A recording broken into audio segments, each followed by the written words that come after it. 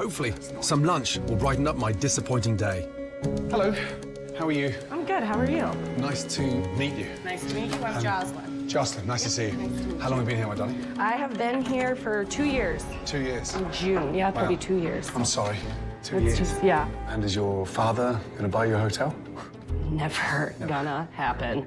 Even if I was like, please, I want it, just because I'm bored. Not gonna happen. Right, what would you recommend? Do you want to start with an appetizer, maybe? Yeah. What's the soup of the day? Broccoli cauliflower. Yeah, I'll try one of those. Okay. Entrees. Let's go for the fish, the walleye strip. Okay. Man, it's a huge menu. How many's in the kitchen? 2. 2 chefs. How'd you get this food fresh with only 2 chefs in the kitchen and a menu with literally 35, 40 dishes on there? You don't. Does it need rice? Our menu here is huge. I wish we could use better ingredients here in Van and Reno. They don't want to spend. I would not spend my money here at the restaurant. No. I think the food sucks. How are you, Mandy? Hi, how are you? You're busy. You're always running around. Yeah. Amazing. How long have you been general manager? 2 years. 2 years. No disrespect, you don't look like a general manager. Right. I'm not that anymore. Oh. Yeah. Shit. Seriously? Seriously. Did you have a falling out with them? Because No. No? Everybody's incompetent, apparently. Really? I'm sick of not really being the general manager. I kind of feel like I'm being pulled in all different directions. I don't really have a say in anything. How would you describe the owners? Vanda is borderline sociopath. The other one, I don't know. I can't describe her. She's never here. So. Wow. I appreciate your honesty. Thank you. Wow, Mandy seems pissed. I suppose if I was working as hard as she is and the owners thought the staff were the problem, I'd be pissed too. Thank you. This is a broccoli cauliflower. Right. Get you a new drink. Thank you. Thank you. It smells burnt.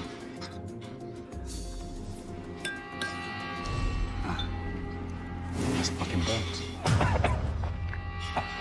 So sorry. Taste it. Just a small bit. Look. Mm-mm. It is absolutely fucking disgusting. Does the chef not care? No? No? I don't think the cooks care anymore. But I feel like a lot of us have gotten to that point. Okay. Walleye fish strip. Which isn't a strip, it's like a ball. Honestly, how hard is that thing? I've never had it, because I don't like it. Is it fresh or frozen? Frozen, but it looks like crap, so I wouldn't eat it. Jesus Christ. That's what it takes. Yeah, that is disgusting. Man. I mean, what's wrong with this place?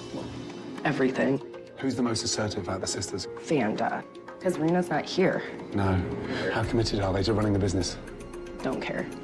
I think they look at it as like, well, I own it, so we can do whatever we want. No. Sleep till 3 in the afternoon, keep the bar open till 5 in the morning. I mean...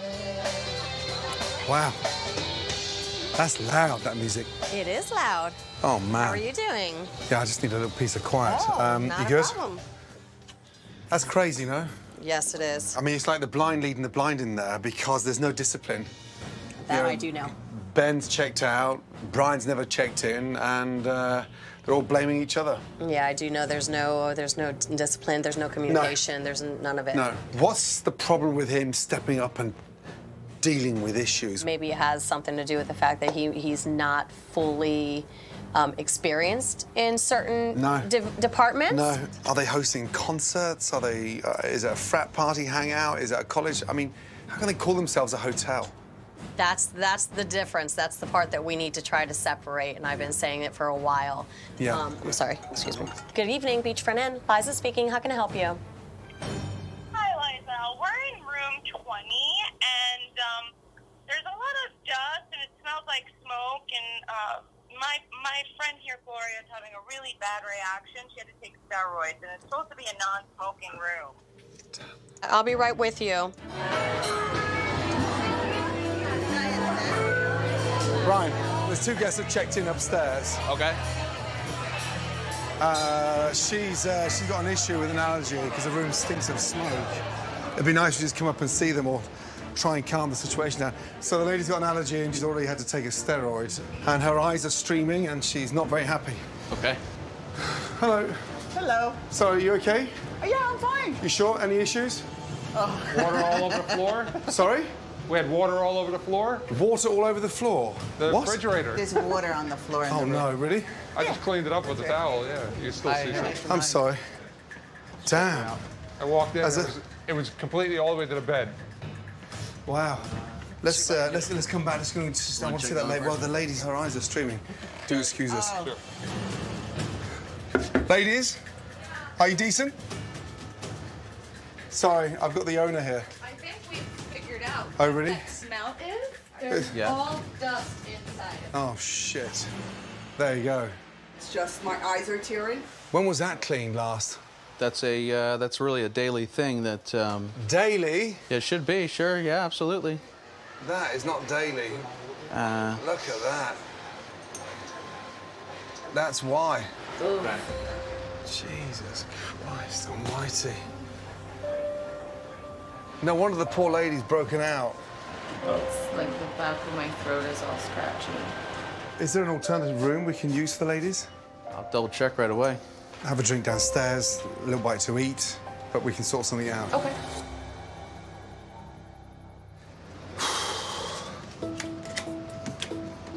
What a night. The big problem here is that there's no direction for the hotel, for the restaurant, for the gazebo, not even for the car park. Ben is like a headless chicken that's checked out, and Brian's like this scared school kid that is not qualified to run a fucking beach bar, let alone a hotel on a beach. So, this is bad.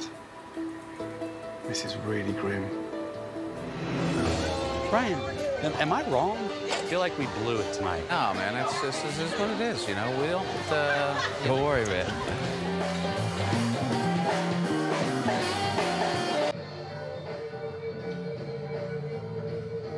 Is the chef off tonight? No, he's in the back. He's in the back. Is he cooking or? No.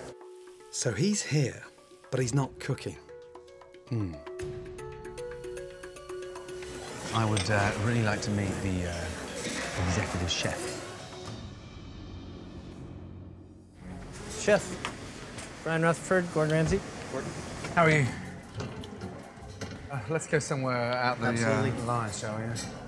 I'm lost for words. I just, I don't know. I didn't even know where to start. Why wouldn't you cook for me? Why wouldn't you do that? It's not a question of me not cooking for you. It's, do you want to see what we're doing here and improve it? Because I want this to improve. You've been here for how long? 5 years. 5 years. But you've been cooking for 30 years? 33 years. 33 years. I didn't see you on the line. I didn't see you taste anything. I didn't even see you inspire anybody. This position is killing me in my soul. I've just been doing everything that Eddie wanted. We have too large a menu for the amount of business we do. If I have 120 items on the menu and we do 50 people a night, how much of this am I able to prep on a regular basis to have quality? But you're the executive chef on the menu. Yes, I am. How can you let that food go out with your name above it? You can't just give up and almost, abandon ship before it's sunk. I'm at the end of my rope. You're toast. I'm tired. But you're an experienced guy. You okay? Look at me. Stand. You okay? Are you on medication? No. Excuse me, can you get me some water, please? Quickly. Can you get me a chair, please? A chair. Jesus Christ. Call 911, please, quickly. 911. Jesus. Come here. Jesus Christ. Urgently. What happened? The chef's on the floor. Oh, shit. You okay? Call 911. Jesus Christ. Sorry. Chef just collapsed. Can I have some water, please? Yeah. And a cold cloth. Urgently. Let's try and stay alert. Look at me. Brian! I was with the gentleman, we were just standing talking, and unfortunately he just collapsed and banged his head on the back here.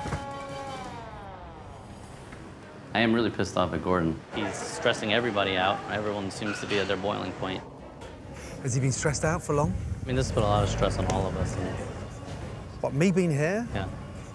But do not dare fucking go anywhere near that I put him in that ambulance. Got it. Let me tell you something. 150 items on a fucking menu the size of a fucking shoebox can send that man to an early grave, let me tell you. It's like he's a dead man walking. Yeah. And what he tried to tell me in a 5-minute conversation is that you've overburdened him, because he does whatever you want. You pay his salary, but you're not behind that line. You have no catering experience. You haven't spent a day in a kitchen. I've never seen anything so fragmented. Okay. It's like you're a little magpie, a little spoilt fucking magpie that's going around picking up little bits of glitter and running back and getting your army to expedite it for you. All that matters right now is that that guy wakes up tomorrow feeling better. Breakfast. So, no morning swim for me, but at least I can enjoy a good breakfast to start the day. God, That's all they've got to offer. how depressing is that? This is crazy. I've got to find some breakfast. I'm starving, and cold coffee isn't going to do it. But I've heard there's an amazing farmer's market in town, so I'm going to quickly check it out.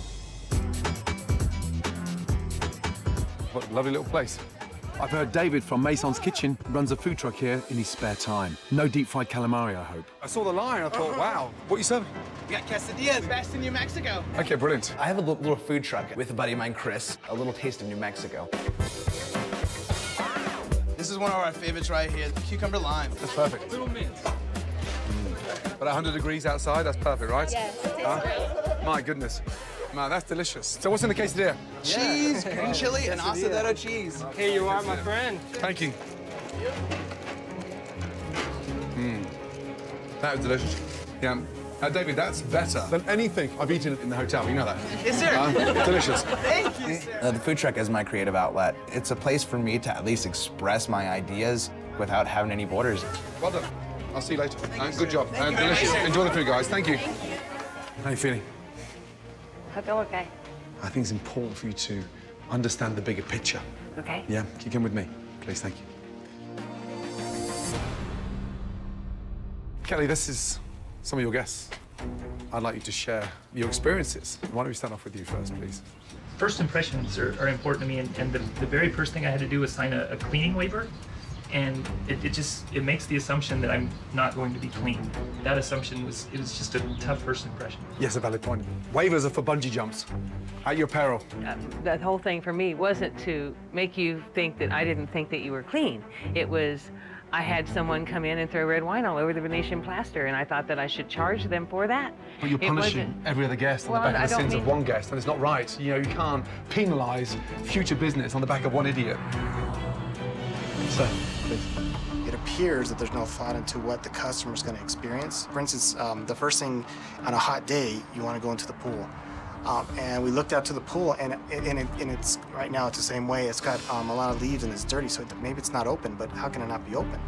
Yes, a valid point. Madam, please. We were in the lounge for dinner, and when you were singing, we couldn't have a conversation. It's just not appropriate for an upscale, intimate, fine dining experience. I feel like you're very focused on the performance, but you're not really focused on your guests. Very interesting. Sir? Anything that goes wrong with the restaurant when you're singing, you're too busy singing and not caring about your guests. I would pay you $100 not to sing.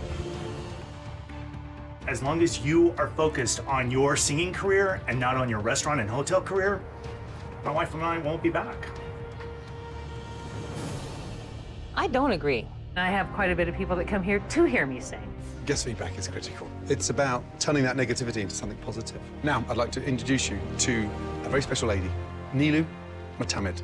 She is the features director and the senior correspondent for Travel and Leisure magazine. Nilu, give us a little insight to your stay, please. One of the things that we look at is whether a hotel has a sense of place, whether it's maximizing the value that that beautiful setting that it's in has. You mentioned the pool. That's one great example of a moment where you have a potential great asset here that is being underutilized, and it's kind of underwhelming. There's a reason why hotel schools exist. So, wow, this really is historic. Murphy's Hotel has been placed in the National Register of Historic Places. Nice. Wow. Hello. How are you? I'm good. How are you doing? So, first name is? Kanitha. Kanitha. Nice to meet you. Is it always that busy out there? We usually do get pretty busy on the weekends. Incredible. We have about 16 tasting rooms just within walking distance of the hotel. I love how historic this place is, but have you not updated the furniture since 1850? Bloody hell. My God, it's like going to your grandma's funeral, my God. There definitely is a difference between historic and then tacky and old. What we have is definitely tacky. Looks like someone's died in those chairs. So you've been here for a long time? About a year and a half. And what's wrong with the place? Well, management, the owners. The hotel is owned by 3 guys. They're in their early 30s. There's Kevin, Joel, and Brian. And they really like to use the hotel as their playground, partying, drinking, giving lap dances to the bar patrons. So just there's lap dance. Lap dances while they're bartending. The owners, if they continue partying and giving lap dances in the bar and acting how they've been, the place is just going to keep going downhill. We put you in the presidential Ulysses S. Grant room. This is the actual bed that President Grant slept in, except for the mattress. We did get rid of that. What's the glass box for? This is our display room. Display room? Yes, so guests and customers can come up and take a look.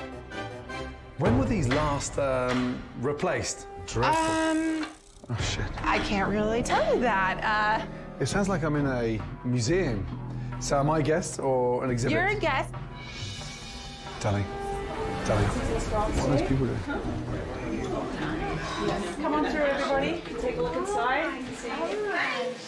Ulysses S. Grant room. Close the door over, close the door over. Okay, we're going to be on display today. It's usual for the tourists to come through sometimes, and if a guest checks in and they just for some reason forget to close their door, they're going to have people crowded around looking at them. They literally come over and they, hello, how are you? Oh, well, that's embarrassing. It's like a goldfish bowl in here. Ladies, thank God I wasn't in my underpants. Is that normal? They just come and have a look round? Yeah, you know, we normally get complaints, and there's really no one that handles that or takes care of it. But there's 3 owners. Yes, a lot of the time they're busy bartending or drinking. Or lap dancing. Or lap dancing, exactly. This is insane. Unfortunately. Okay, I'm gonna unpack. Can this room be off the tour for a while? We'll see what we can do. Thank you. You're welcome. First impressions, I mean, it may be steeped in history, but it smells like the room's steeped in piss.